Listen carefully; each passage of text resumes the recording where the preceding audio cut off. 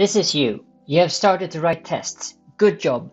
Pat on the shoulder. Here's the thing though, as you start looking at this code, your eyes start to bleed because you're inheriting from this unit test base class. You have these assert statements that you need to remember, and it's kind of hard to look at this code.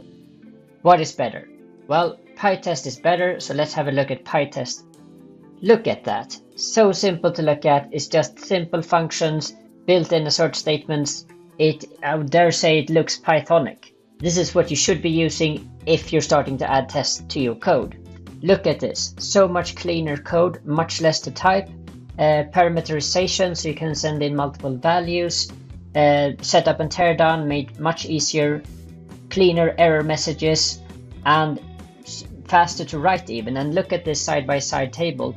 It wins on every single account almost against the built-in unit test. If you like videos like this, consider liking and subscribing, and please drop me a comment. I'd love to know what to improve, what you guys want to see. Bye for now.